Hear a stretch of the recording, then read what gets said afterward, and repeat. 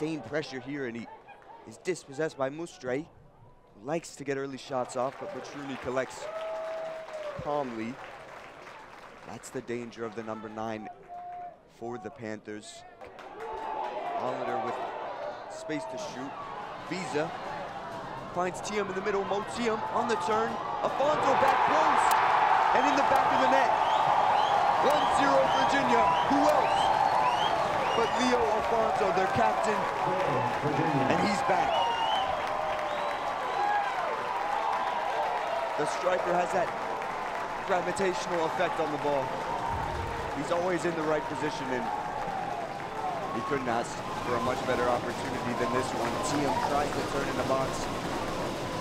It's unfortunate from Owen Travis, but Virginia captain makes absolutely no mistake of that one. 8 minutes to go in the first half. Alfonso answers the call. 1-0 Virginia.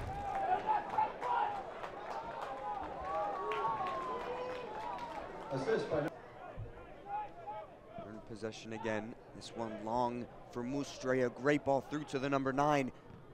Audacious with that volley attempt. It just left that frame on goal.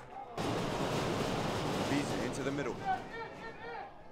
Ahead of Roman. That bicycle kick from Leo Alfonso. The overhead kick from the Virginia captain, a brace and a crucial goal in extra time. Could that be the decider in this one? And the set piece finally pays off for Virginia.